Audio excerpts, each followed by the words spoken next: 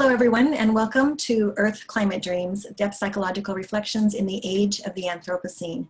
And I'm Bonnie Bright, and I'm the host of this particular symposium series. I'm also the founder of Depth Psychology Alliance, which many of you know is a free online community for everyone who's interested in depth and Jungian psychologies. And you can find that at www.depthpsychologyalliance.com. And also, this topic has been very interesting to me for quite some time, and I have truly found a passion in looking at our current ecological and social crisis and being able to find depth psychological perspectives on what's happening for us. And so I'm really happy to be able to bring to you my guest for this session, who is Jerome Bernstein. Hi, Jerome. Thanks so much for being with me today. Hi. Glad to be here. Well, it's great to have you here because I have for a long time been very inspired by your work, and we'll talk a little bit more about that, but particularly your book called, I have it right here actually, I'll show it to everybody, Living in the Borderland, The Evolution of Consciousness and the Challenge of Healing Trauma. So I know that many people who are watching this will probably be familiar with this book, but it really was a book that is life-changing for me, and some of the ideas in here have been just absolutely profound. So grateful for your work on the topic, and you were such an obvious choice for me when I was thinking about who might be able to provide some depth psychological reflections on this particular topic. And so we will jump into all of that. First, I just want to go ahead and read your bio, Jerome, so that everybody has a little bit more background on you. So I'll do that. So Jerome Bernstein received his bachelor's and master's degrees from George Washington University in Washington, D.C., where he was born and lived until he moved to Santa Fe, New Mexico in 1992. And he began his professional career in D.C. working with several nonprofit educational and training organizations for people with mental and physical disabilities before becoming the Deputy Director of Manpower Training Programs in the Federal Office of Economic Opportunity. That is a mouthful. And I'm sure a wonderful opportunity to bring some of your own perspectives there. I know that was in the early days, of course. Let's go on. In 1971, he, along with a business partner, founded a new social science consulting firm, RJ Associates, through which he contracted with the Navajo Nation. And that same year, Native American tribes were given the right to take over the administration of selected programs from the federal government under the Indian Self-Determination Act. And within weeks, the chairman of the Navajo Nation invited Jerome to become a consultant to assist with the development of a tribal division of education, as well as being the tribe's registered lobbyist on Capitol Hill. And this one-week consulting assignment turned into a 6-year professional relationship with the Navajo tribe. And Jerome has maintained a 45-year relationship with friends and professionals and has been working to bring the wisdom of the Navajo and Western healing together in a collaborative clinical model.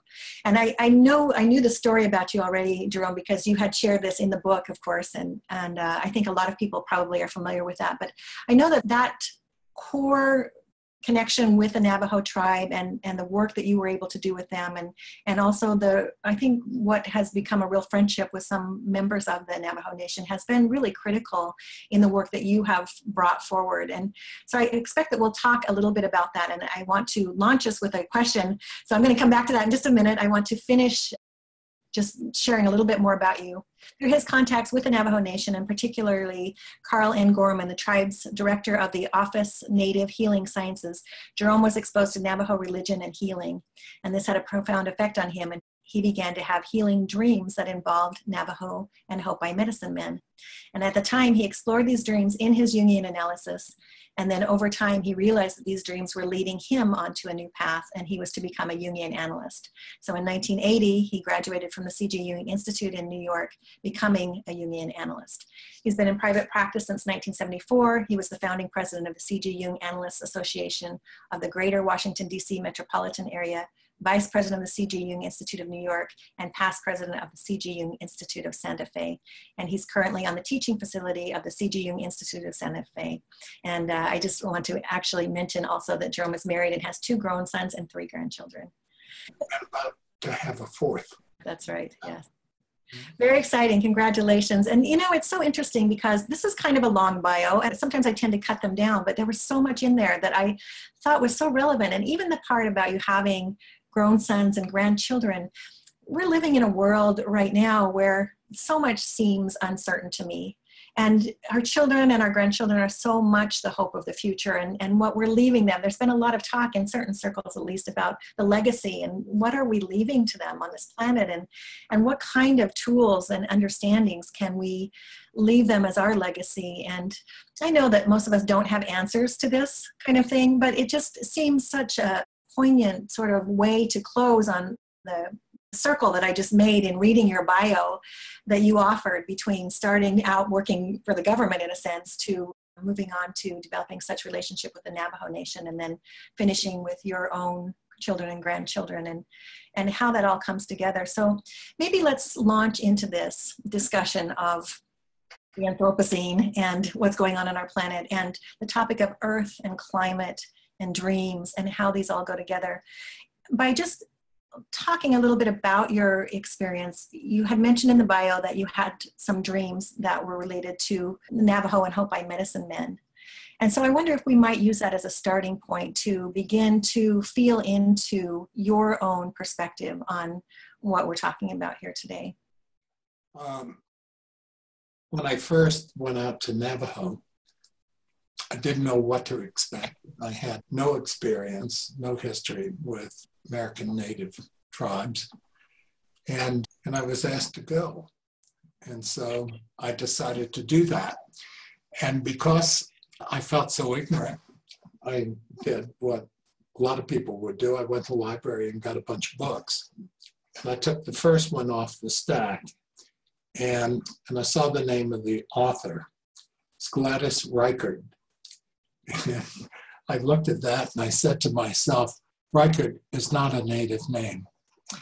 And then I was starting to open the cover, and then I thought, you know, if I'm going to learn about these cultures and these people from some white person, I'm going to learn it from this white person. So I closed the book, took them back, and went cold. And the Navajo Reservation is pretty vast. It's the size of the state of West Virginia. And I was there for a week. And I spent that week just running hither, thither, and yon, listening. There was a lot of excitement about the idea of being able to take over government programs. And there was also a lot of panic. What do you do? And it's as if the government never considered the fact that nothing in tribal culture prepared them for dealing with bureaucracy, federal government budgets, all that stuff. And so I spent that week listening.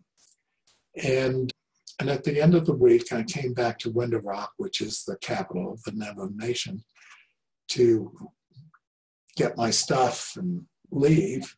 It was too late to say goodbye. People there learned Western way of telling time, and when that clock hit 5 o'clock, everybody was gone. And it was about 6:30 when I got back, which was late. And there were 3 or 4 men sitting there talking, and I thought that was really odd, something important happening. So I was very quiet, gathering my stuff, didn't want to interrupt them. And one of them got up and said, "We've been waiting for you." And I was quite surprised. And I said, "Oh," and apologized and sat down. And he said, "We've been listening to you listen. We think you can hear us. We want you to come back." And that statement was a turning point in my life. It was so profound to think of somebody listening to me listen. I mean, that just turned me upside down. And I did come back. And as you noted in my bio, it turned into a 6-year professional relationship. I should say the second trip back, that man who made that statement to me, as it turned out, his wife was Hopi Indian. And the Hopi tribe, which is much smaller than the Navajo, sits right inside of geographically inside of the Navajo tribe.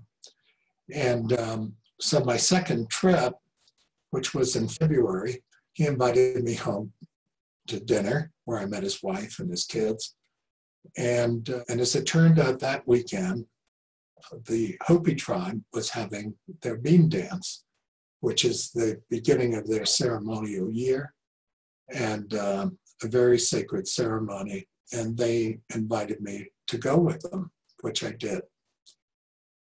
And that was another experience that I would say that in the kiva, during that ceremony, I had the first religious experience of my life.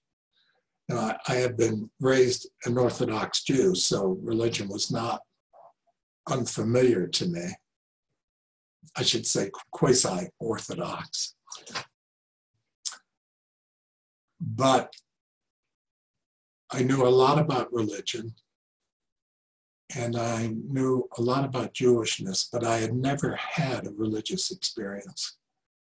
And that's a very different phenomenon. And I did in the kiva, and I was never the same after that either. And here I am 24 years later, more than that. Let's see, that was 1972. So 45 years later, here I sit in Santa Fe, New Mexico in the Southwest.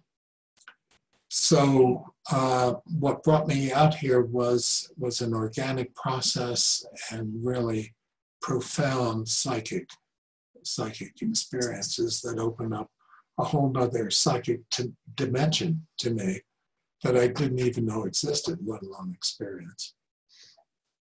Mm-hmm. Yeah, it's so interesting how psyche has its way with us, and we can't ever begin to predict how that will unfold. Mm-hmm.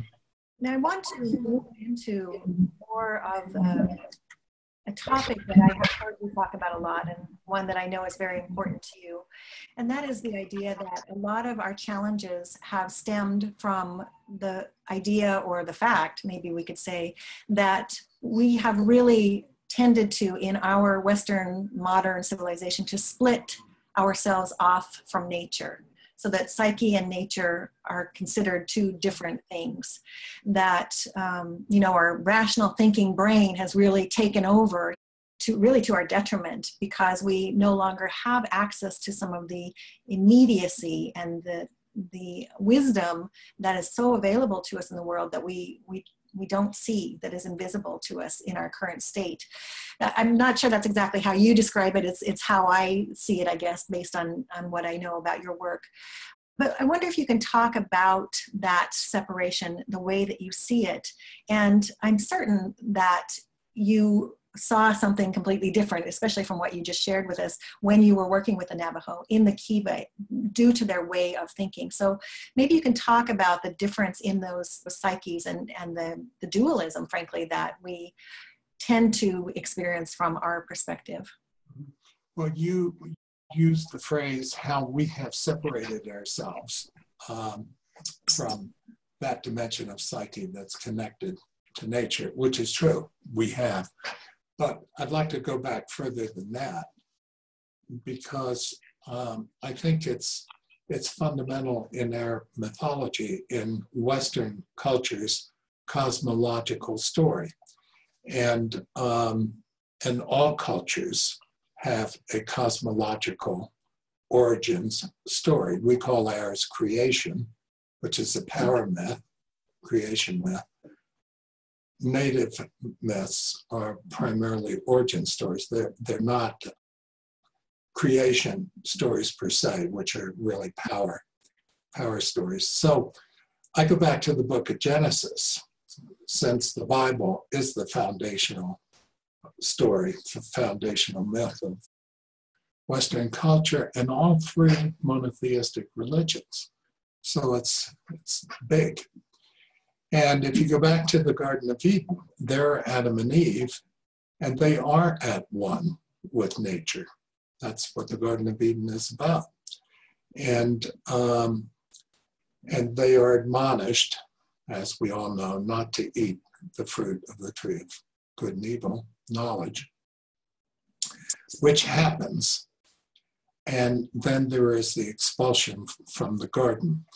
But prior to that, the instant Eve takes the bite, two things happen. There's this booming voice that says, "What have you done?" And there is their recognition that they are naked. And prior to that moment, they didn't know they were naked. And so at that moment, reflective consciousness was born. And a consciousness that had value attached to it, and projecting forward a few thousand years, we would say an ethic. And they are expelled from the Garden of Eden. So with that expulsion, from my point of view, was the birth of what ultimately has become Western consciousness, or the Western ego, or the Western psyche as we know it today over these thousands of years. That was where it was born. And that's really important, because that lends an evolutionary and teleological impetus to that story, because it's not something they chose to do. It was something that was ordained. And interestingly, it often gets overlooked, but in that story, the statement is made, if you eat of the fruit of the tree, you will surely die. And of course, that's Yahweh's edict, God's edict. And interestingly, they don't die. Well, how come? And I think the how come has to do with the fact that there was an evolutionary thrust there, and there was a goal to be reached. And I think we have done part of what was ordained there, i.e., developed this Western consciousness, science and technology, and all of the extraordinary brilliance of the Western mind. We've done that part. But the teleological goal has been forgotten. What was this about? And why did we need this? My view is that it was ordained that we would have this reflective consciousness so that we could turn around and meet nature on its terms in a way where we could reflect one another and have a dialogue. And I think that's where we are now. We have developed the science and the technology. We have all those books that are behind you that are wonderful and rich and brilliant and all of that. And in the doing, we have set ourselves on a suicidal course, which we are now really, I need to say sometimes, becoming aware of. Sometimes we're more aware than at other times. And it's really quite urgent, the scientists say, and I think they're right. And just right now, everybody in Santa Fe, we have the warmest weather we have ever had. And this town is all about. It's so beautiful, it's wonderful, it's really enjoyable. And when people say that, including me talking to me, I say, yeah, it is, until you think about it. And then when I think about it, I get very uncomfortable. So we've developed this extraordinary Western mind that is very, very narrowly focused, and that is phobically addicted to logic and abstraction and fixed reality. We are very, very particular about our fixed reality. And all of that has distanced us so far from that kind of at oneness connection with the spirit dimension that was there in the Garden of Eden, that not only are we distant from it, but our activities kill off spirit. We become more and more distant from it. And Jung made that observation. It was interesting. In one of his last essays before he died, he talked about a disorientation and dissociation on the part of Western civilization due, he said, specifically to scientific thought. And what he meant by that was that our weddedness to that particular kind of mind and way of thinking, and particularly measurement, that anything that could not be measured by science's ruler was not real or worthy of consideration.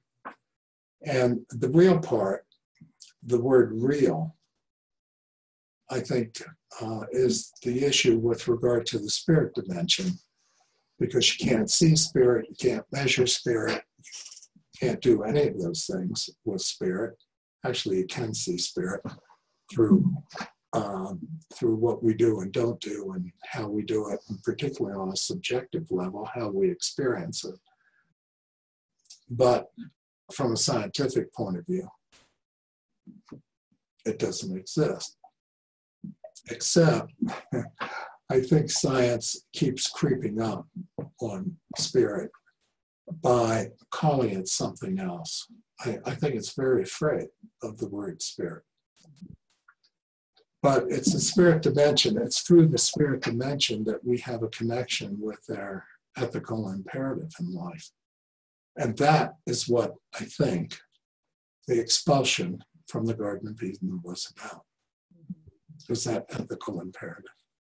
Yeah, it makes a lot of sense to me, particularly to be able to look at it from what some of us might consider a mythological perspective, because the story of the Garden of Eden is one that all of us can relate to, whether you're Christian or not Christian. It kind of doesn't matter. It's in the collective. And so these are images that we can relate to.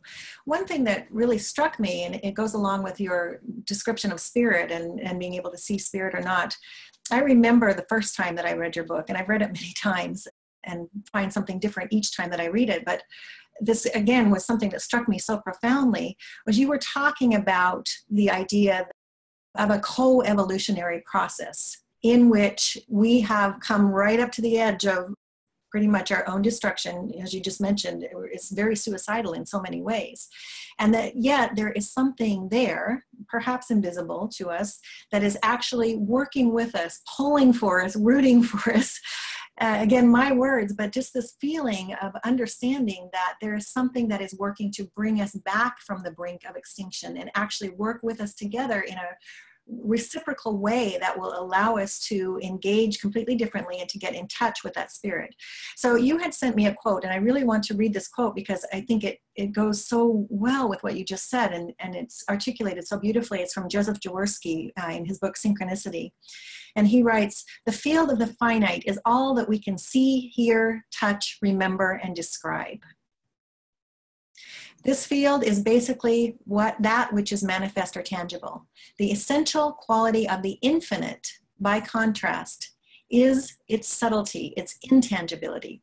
The quality is conveyed in the word spirit, whose root meaning is wind or breath. This suggests an invisible but pervasive energy to which the manifest world of the finite responds. That which is truly alive in the living being is this energy of spirit, and this is never born and never dies." So what that, yeah, I'll let you talk, but what that says to me is just, it articulates so exactly this force that is with us and working with us and wanting to work with us to encourage us to get back in touch with that connection that we've lost so profoundly. Mm-hmm. I think it's to get back in touch with it.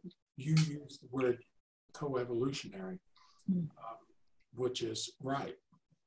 And we need that spirit dimension to balance the profound imbalance in the Western psyche.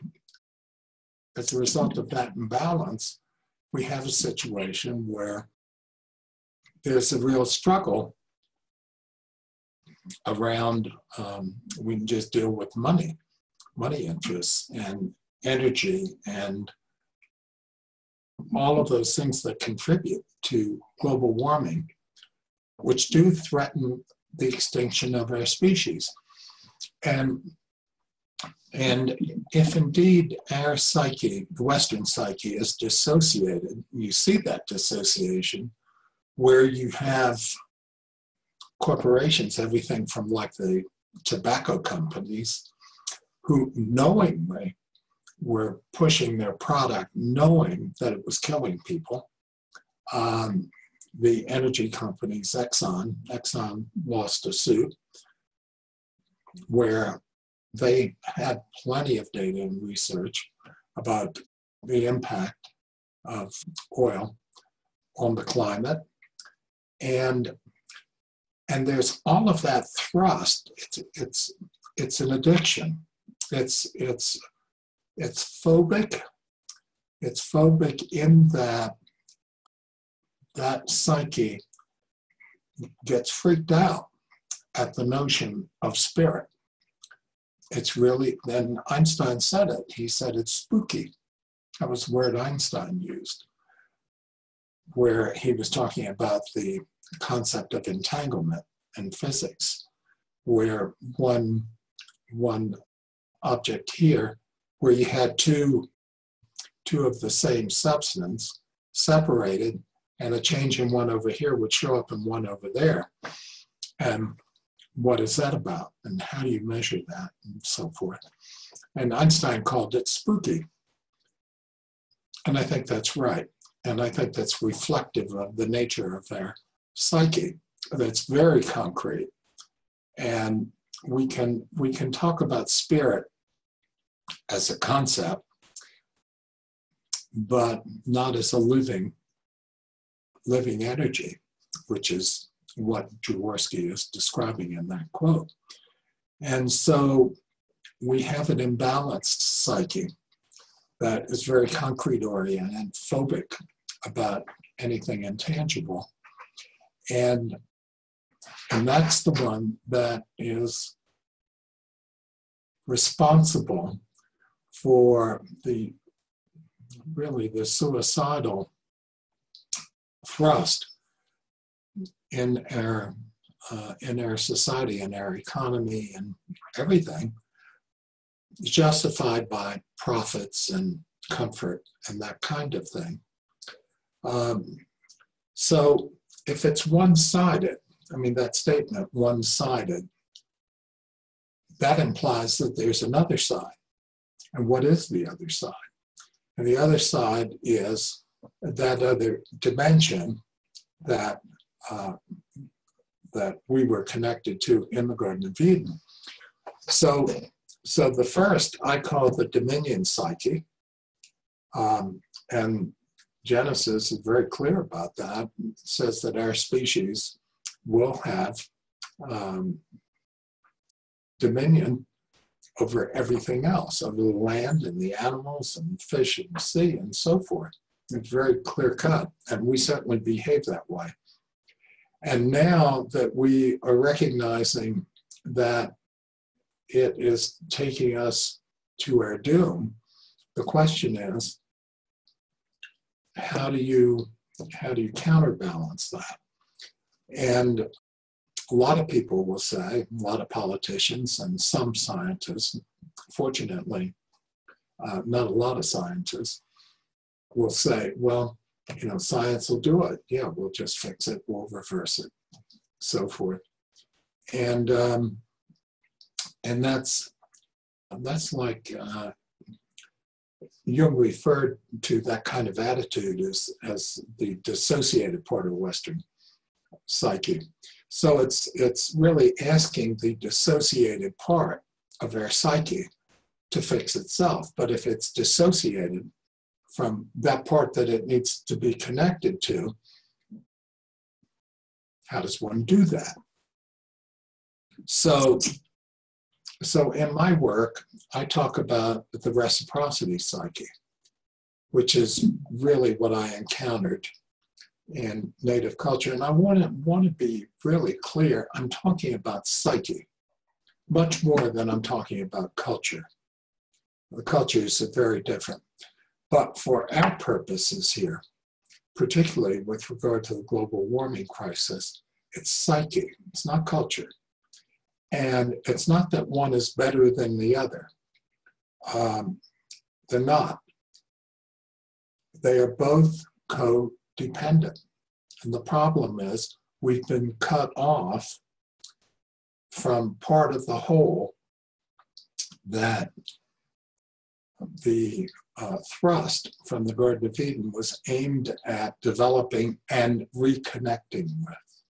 And it's the reconnection, and I'm making this gesture for a reason. It's not integration. It is not integration. There needs to be this space between so that there can be dialogue. And it's dialogue between two psyches that are very different characteristically. And the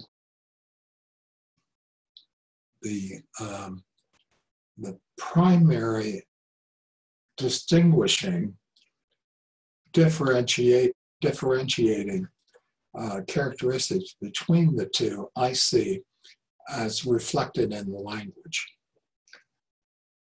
Because Western logos language is very rational and logical and focused on abstraction, and the reciprocity psyche is very different. The language structure, well, traditional language structure, is verb dominant. Western language is noun dominant. And that fact, just the fact that those language, one set of languages is noun dominant, the other verb dominant, it will take you right like this. Not so much in terms of content, but in terms of the way we experience reality. And that's the crucial thing. And so, for example, in the both Hopi and Navajo languages, there's no word for animal because we need a word for animal to differentiate our own species because we're the dominant species. But within that other sphere, there's no word for animal because we're just another animal. And that leads to a whole different kind of relating to the world in which we live. In Navajo, for example, there is no word for guilt. Now, if you think about that, if you reflect on that, what is a psyche and what is psychic reality absent the word guilt? And that'd be a great lecture, but it leads to a whole nother psychic paradigm. Because in Western way, of course, we have the Ten Commandments, which is guilt. Well, guilt's the initial eating of the apple and the booming voice saying, "What have you done? Sin." And so we have codes and all of that. But in the oral traditional language or the reciprocity psyche, it's an organic relationship on a spiritual level between the human, what we would say is human, and that which has been offended against. And that could be another person, it could be an animal, it could be a tree. And everything in that realm, in the realm of the reciprocity psyche, everything is imbued with spirit. Everything reflects life. Everything is part of what is sacred in life. And so you can see that right now in Standing Rock, North Dakota, because what's going on there? You have the oil companies trying to build this pipeline. You have the natives who are not just trying to defend their land. They don't have title. They don't have deeds to land like we do. They have relationship to land. There are hundreds of native cultures. One thing they have in common is their relation to land, which is sacred. And so it's not just who's occupying, it's the spirit connectedness to the land itself. It is a violation, it's a desecration. And that is so difficult for Westerners to take in. I mean, we hear it and we think it's quaint, we think it's nice. But for them, it is totally organic. I mean, it's like ripping out their innards. And that's very alien to us. And then to do that in the name of profits or energy or whatever, things of that sort, it just feels sacrilegious. And that's hard to understand. It's hard for us Westerners to really understand. We can get it as a concept, but without connection to spirit, it doesn't get down here, which is where the struggle is here. Yeah, it's that rational thinking. You know, you're making me think of something that Ed Casey wrote. I don't know if you know Ed, but he's a philosopher and eco-psychologist. He's many things, I guess. Ed's a bit hard to explain, but he's a really profound thinker and writer. He has a great book called Getting Back into Place, which I really love. And he talks a little bit about the Navajo in there, and it's probably something that you've heard and maybe that you know as well already. But he refers to how they call the land the Great Self. And in a sense, it's talking about it's relating to what you're talking about, and that is that he said when they were displaced, which they were profoundly displaced when Kit Carson came along, and there's the whole story about how they were moved forcibly off their lands and relocated several hundred miles away in what was called the Long Walk. And there's something that I read that really stayed with me, and he said that when that happened and the people were displaced from the land, that a lot of them actually just disappeared. Like they didn't die, he didn't have a description of where they went or what happened, but they just disappeared because when they lost that connection to land, they actually also lost themselves, literally. And I think that this is an interesting example of the style, the reciprocity versus the dominion. And it brings me back to this whole idea of progress. There's a word for you when you're speaking about language, and a word that's really important in our Western modern culture. And that is that progress has to happen. At least we think that it has to happen from a corporate standpoint. And I spent many years in the corporate world myself. And from an ecological standpoint, we see that this is a big part of the problem, because as long as companies continue to have to make those numbers and increase those numbers and build on those numbers year after year after year, we have to keep having more and improving things in our minds. And it makes you wonder where it's all going to stop, because I can sit here and listen to you talking about how, we need the reciprocity psyche and language and all of these things. And I'm very aware of that. And I've had my own feelings of guilt about what I'm doing to the planet, because I drive a car and because I buy things that are shipped over long distances and contributing to global warming and all that. But it keeps coming back to me to wonder how we can actually turn the whole culture around, and maybe it's not possible. I'm not even suggesting it is, but I wonder if you can say something about your vision of what needs to happen, even on an individual level, beyond just, recycling or stop driving cars or driving electric cars, whatever it is, to be able to actually engage somehow in, even if it's just creating a container in which this kind of transition can actually take place. When you were talking just now, you used the phrase dominion versus reciprocity. And that's very common. It took a while for me to learn not to do that. That's the binary. Yes. And as long as we have a binary, there's a good and a bad.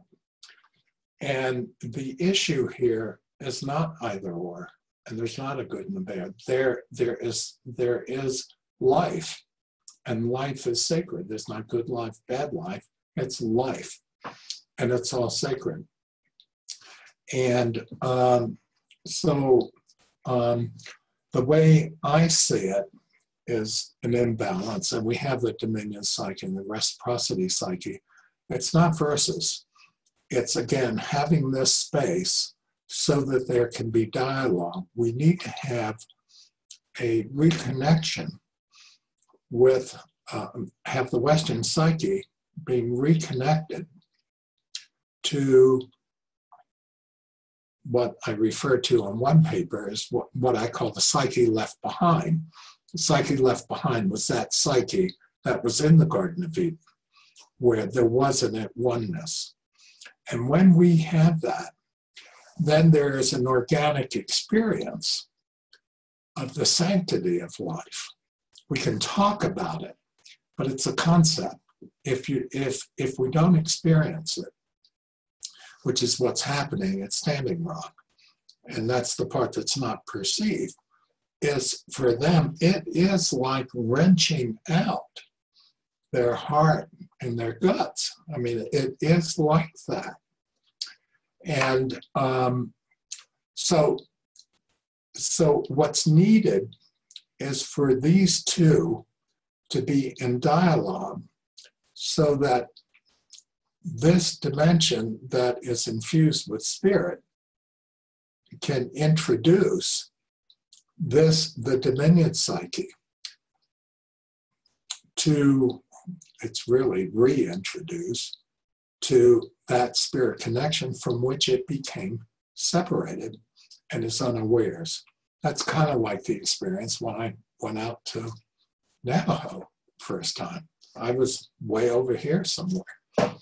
And fortunately for me, I had those unique experiences that happened. But when you have this dialogue, that's what, right here, that's what I call borderland consciousness. And that's a new dimension. That's a third dimension now of consciousness that comes out of a connection, a linking. It's hard to find words in Western language to reflect the spirit dimension. But I'll give you an example, because I think borderland consciousness, which is a collective phenomenon, an evolution, I see borderland consciousness as an evolutionary compensation for the overdevelopment of the rational mind. So that's what I call borderland consciousness. And I think it's happening very rapidly. I think it's evolving very rapidly in the culture. So an example of that is, oh gosh, how many years ago now? Maybe 8 years, something like that. 8 or 9 years ago, the New York Times magazine. New York Times is, you know, for a lot of people, is a very sophisticated publication and would have very philosophical, analytical pieces and so forth. In their Sunday magazine, it was very startling to me. The cover story, about 8 years ago, was "Watching Whales, Watching Us." Now, at the time that was published, that was earth-shaking. What do you mean, watching whales, watching us? What's being said there? And there followed a series of other pieces along those lines. And that article, which was a radical shift in focus, we could say consciousness, on the part of that publication, was the result of an emergent borderland consciousness that is bringing these two dimensions together. And since then, we've seen a lot. I mean, if you reflect, if you notice every day, and I do mean every day, just living your life, going to the grocery store, what you see in the newspaper, what you hear people talking about on the street, if you're attuned to hearing reflections of borderland consciousness, is more and more appearing, coming out, being manifest in Western society, in Western culture.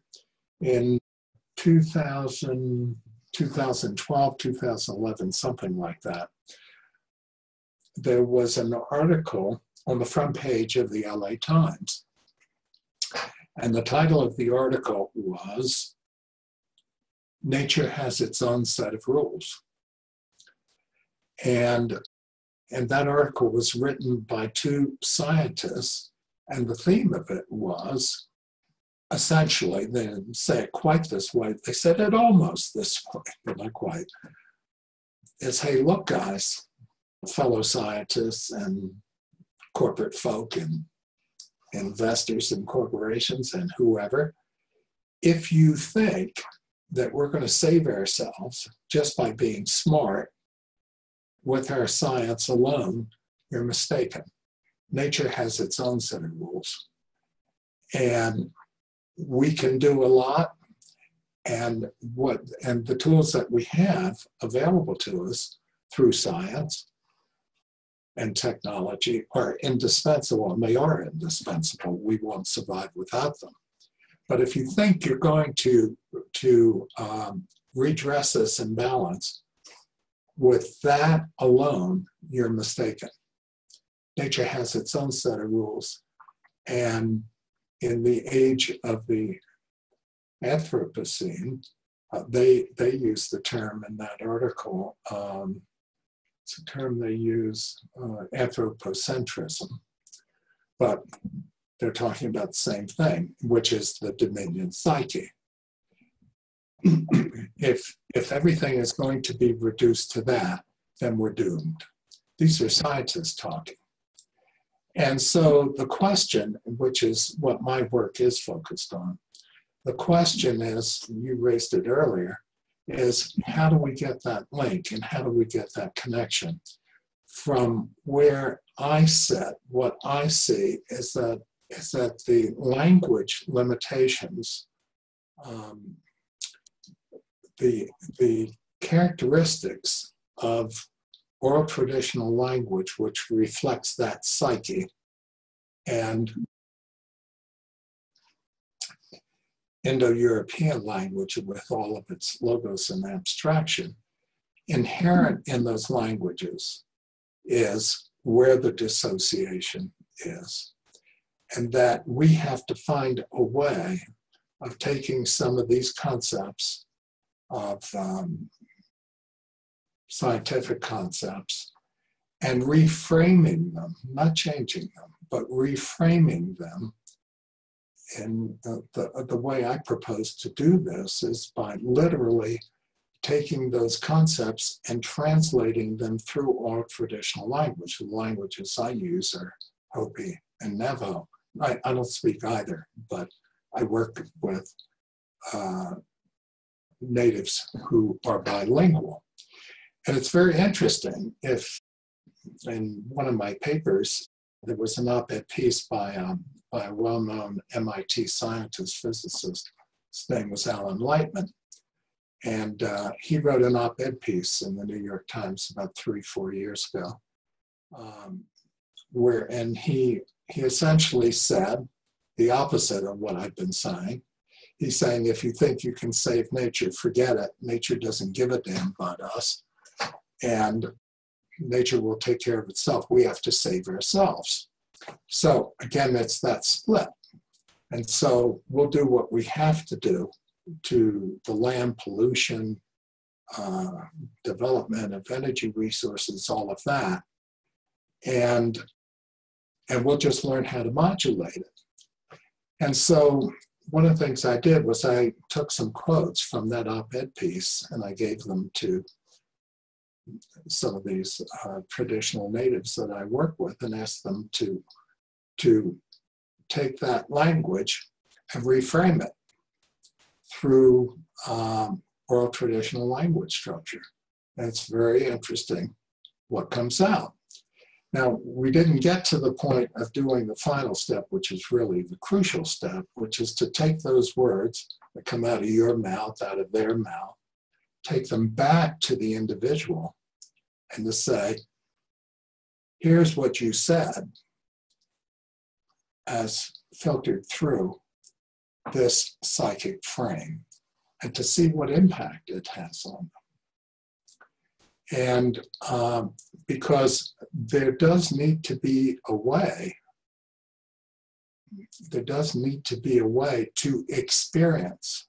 You can't just think it. It has to be organic. It has to be experienced, the reciprocity psyche. And then there is a basis for dialogue. I hope that makes sense. Absolutely, it does to me. And some people might be hearing this for the first time. Of course, this idea, some of these ideas are not as new to me because I sit with them a lot. And again, I mean, for me, it's almost a daily dialogue that I engage in with myself and maybe whatever else is out there.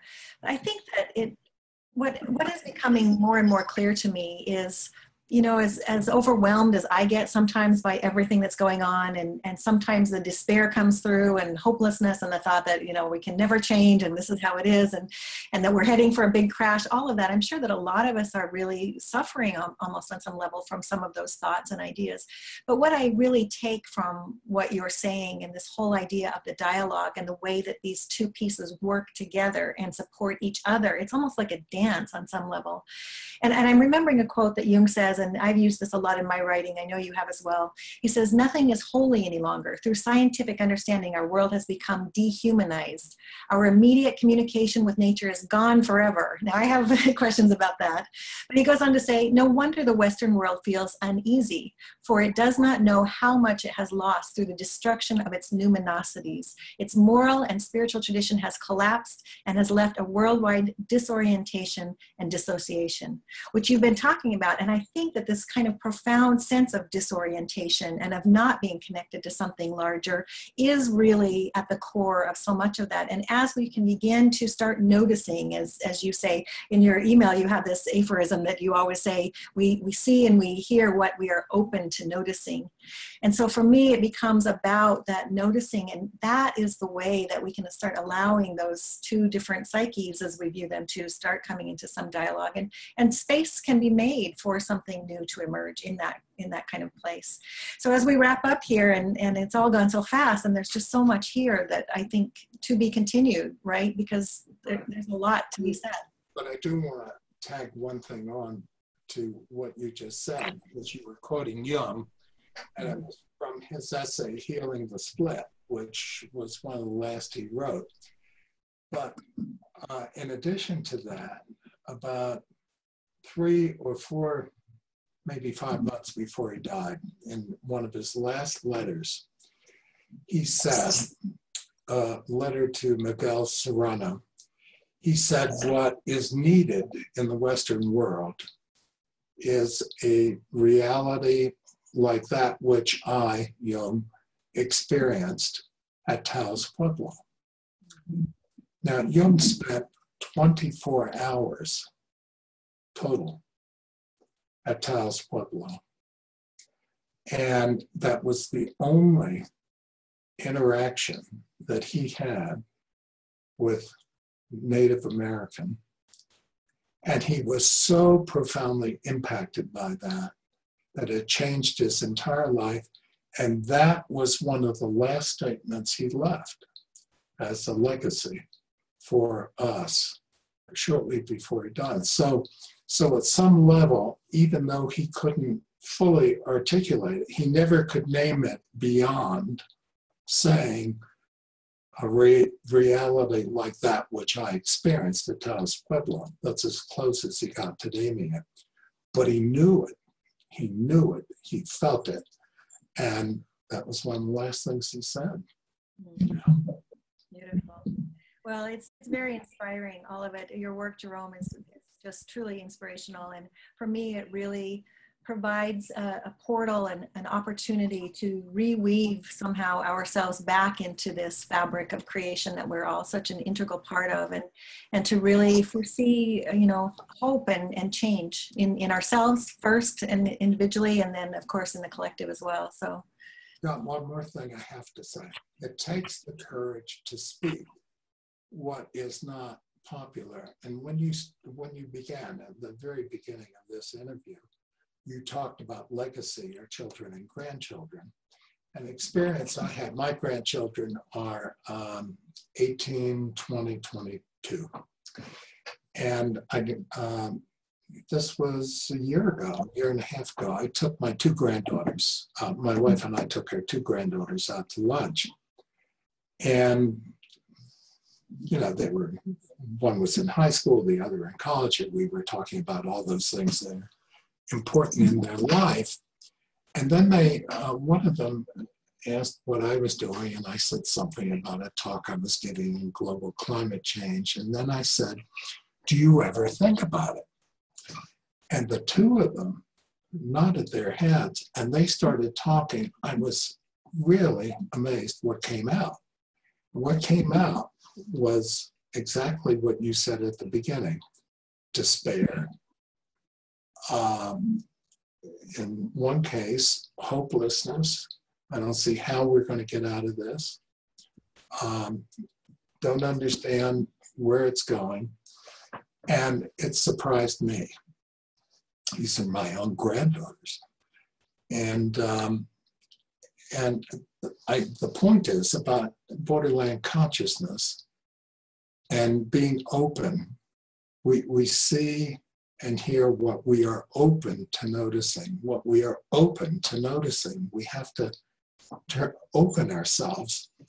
And that if we talk about this, that kind of experience comes. If you scratch the surface a little bit, out it comes. It's there.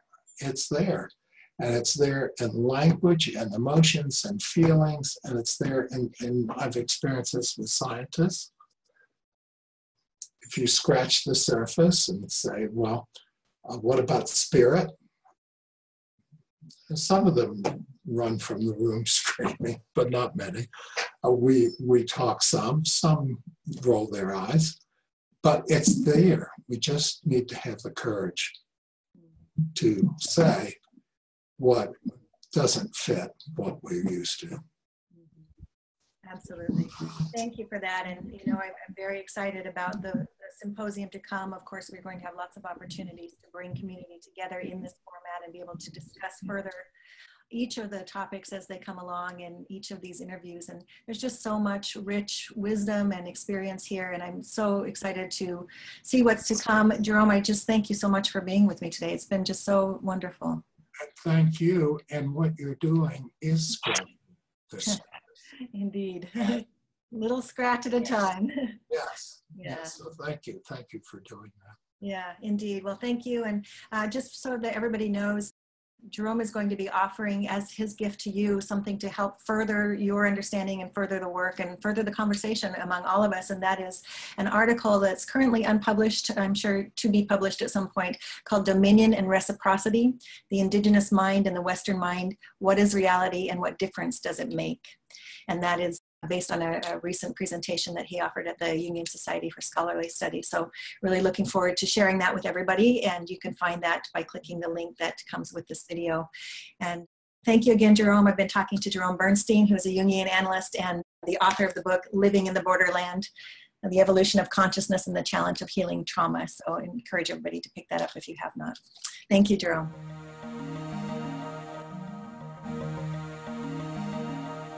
For more information, visit www.depthpsychologyalliance.com.